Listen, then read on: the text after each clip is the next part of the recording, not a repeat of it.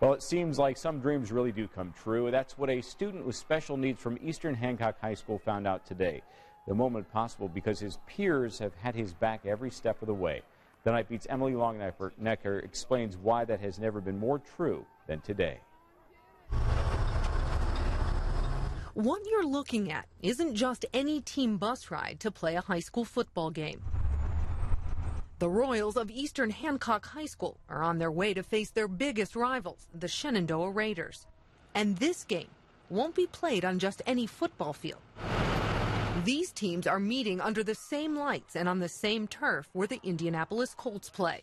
4 years ago, you guys were here. But all of that has very little to do with why this could be the most important game these young men will ever play.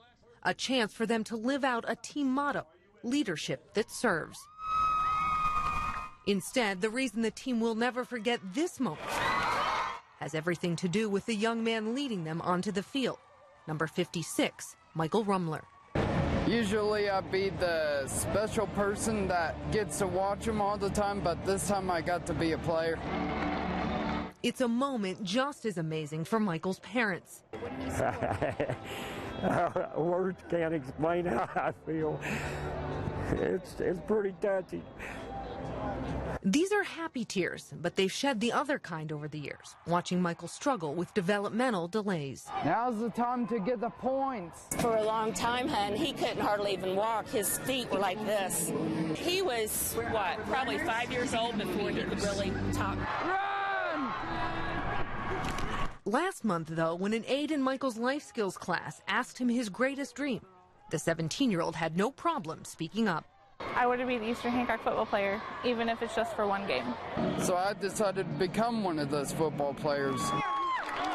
And within weeks, Michael had his own jersey and was at every practice and game, a part of the team.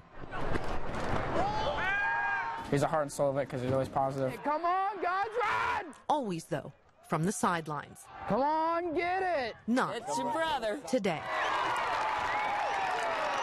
Here, in the final moments of this game, the numbers on this scoreboard fade into the background, their importance not as significant as what's about to happen. Yeah, Michael! Teammates and rivals move to the side out of the spotlight, so number 56, Michael Rumler, can have his moment, finally chasing his dream into the end zone. That was excellent. Emily Longnecker, Channel 13, Eyewitness News.